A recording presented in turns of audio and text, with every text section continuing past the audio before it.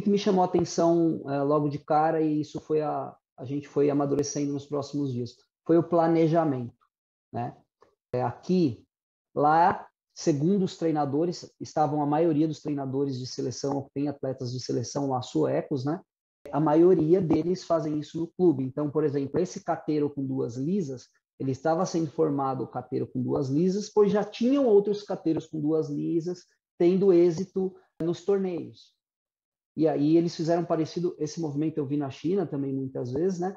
Mas eles fizeram um movimento onde a molecada vai sendo formada, sim, de acordo com o seu talento e sua habilidade, uma parte do grupo, e outra parte já pensando na coletividade, um planejamento mesmo daquilo que eu preciso ter no grupo. Pino curto, pino longo, canhoto, destro, enfim.